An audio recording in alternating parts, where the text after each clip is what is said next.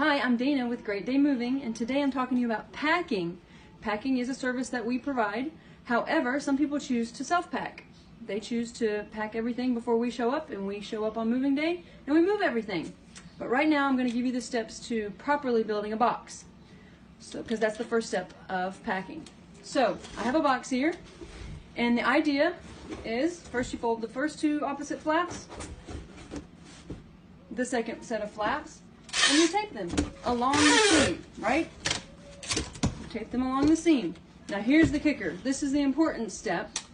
You're going to put a piece of tape crossways across the box to secure the box and stabilize it, so it actually gives strength to the box before you start packing and loading everything into the box.